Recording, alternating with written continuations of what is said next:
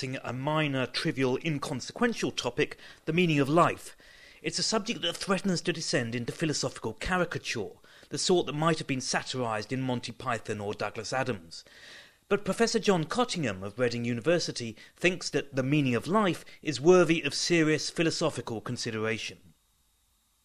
John Cottingham, welcome to Philosophy Bites. Today I'd like to ask you about a topic that is quite serious for most of us, the meaning of life. What do you think the meaning of life is?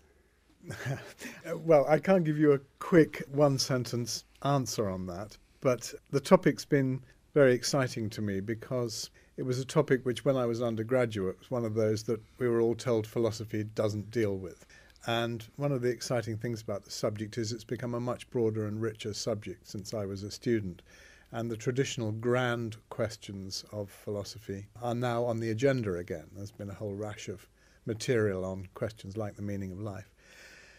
The answer to the question is a complicated one. The main problem about human existence is its fragility. The projects which we embark on are constantly in danger of foundering because of ordinary contingencies of life.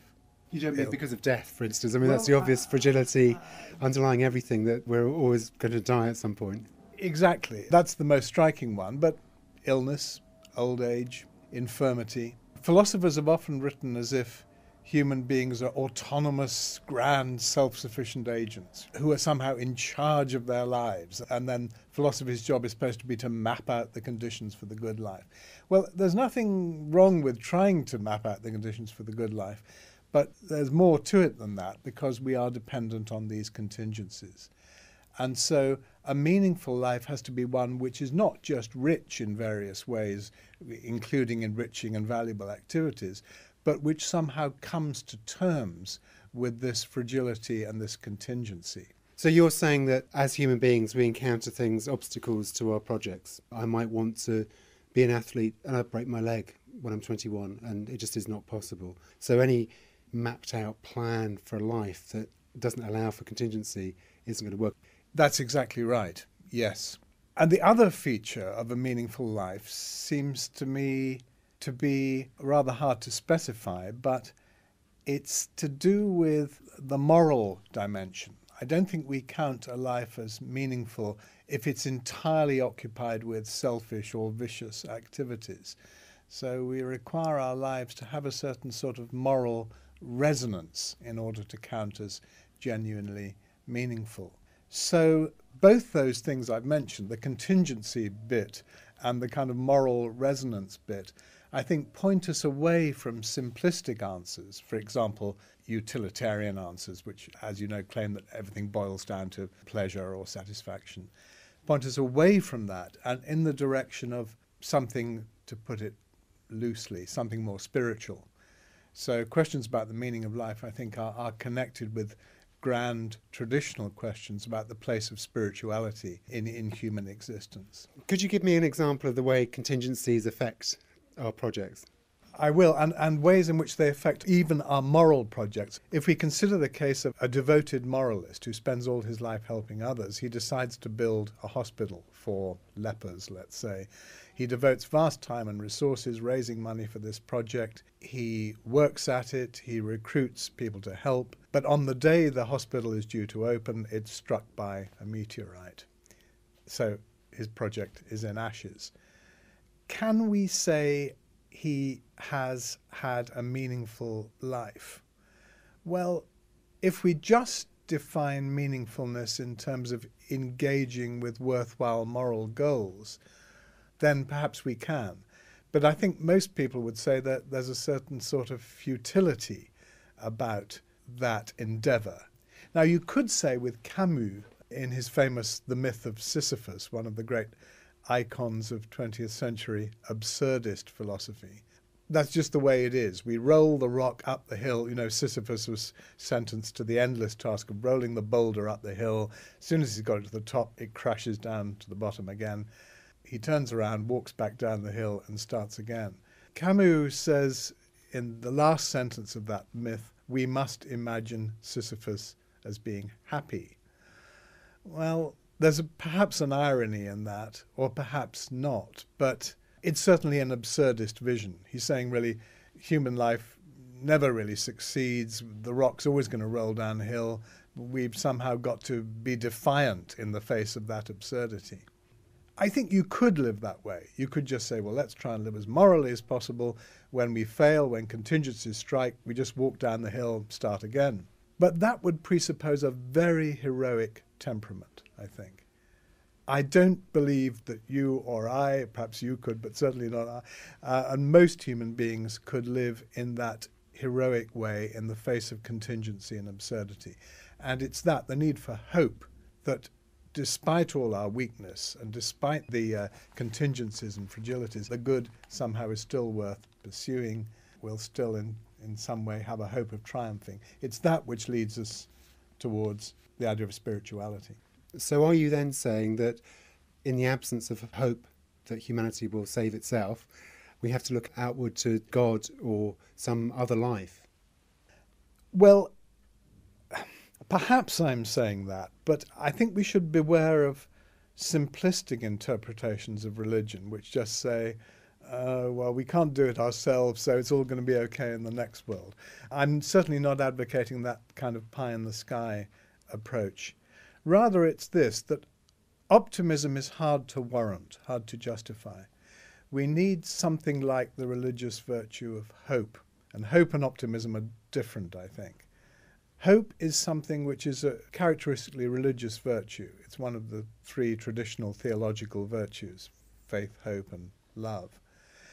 And its cultivation is to do with systematic patterns of spiritual discipline. This is the great Western tradition of spirituality.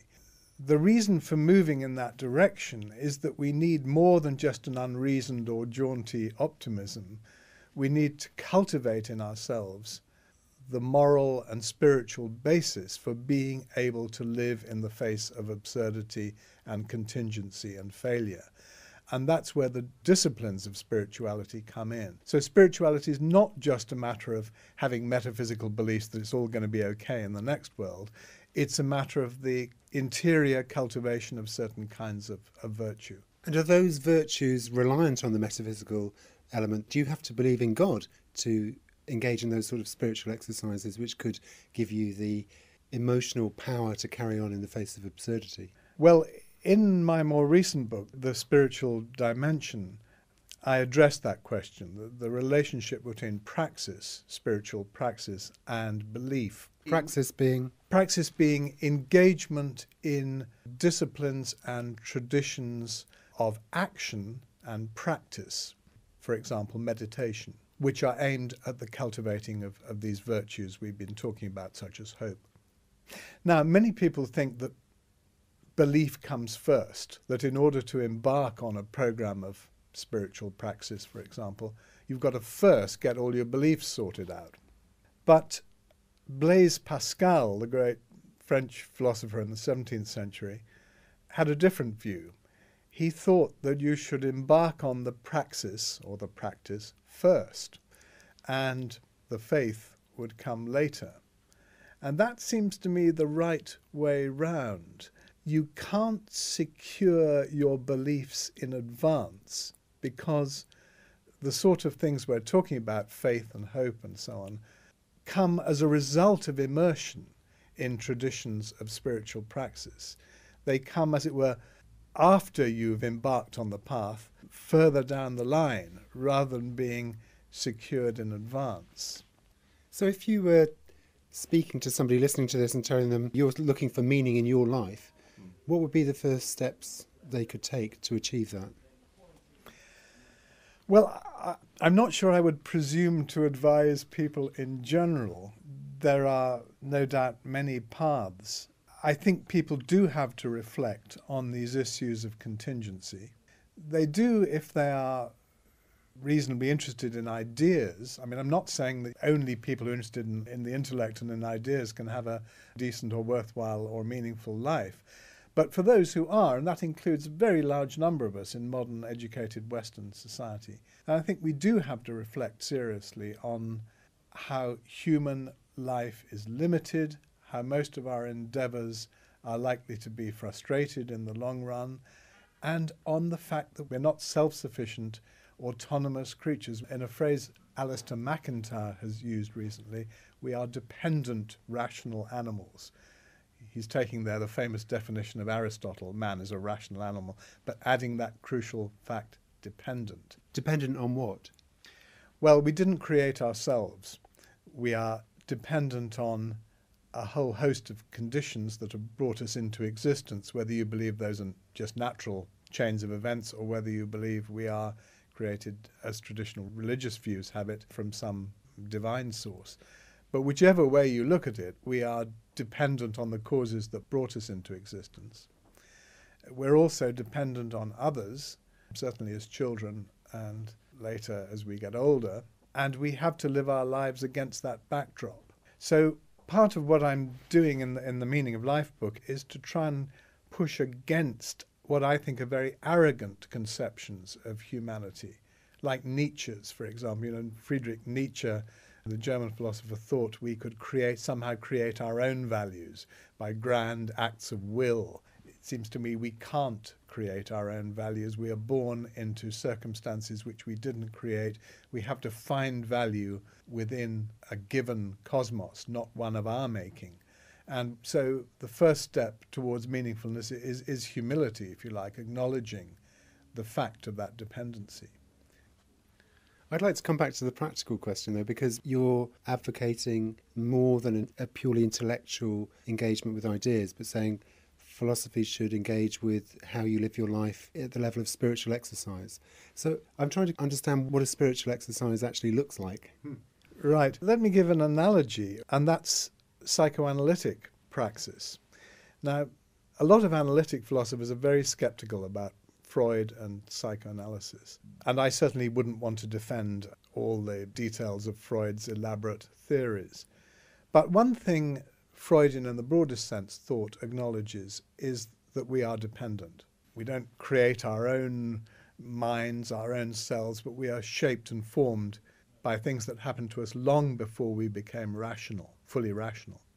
And that we need to understand this and come to terms with it, and that the way to do so is essentially through a course of praxis, guided self-discovery. That I take it to be the psychoanalytic program. You see someone regularly, you reflect with guidance on your past, and you try to understand yourself better.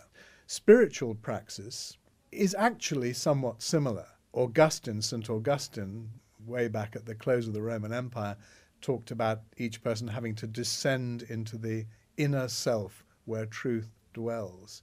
So religious meditation and the practices involved in that, the programs of self-discovery, are not all that unlike what goes on in psychoanalytic praxis. There's a sort of triangle: philosophy, psychoanalysis, religion. That traditionally has been thought of as a triangle of hostility. Most philosophers are very anti-psychoanalysis. Most religious people are often anti-psychoanalysis. And indeed, psychoanalytic thinkers, many of them, are against religion. Freud was notoriously critical of religion. But actually, I think there's a triangle of harmony there.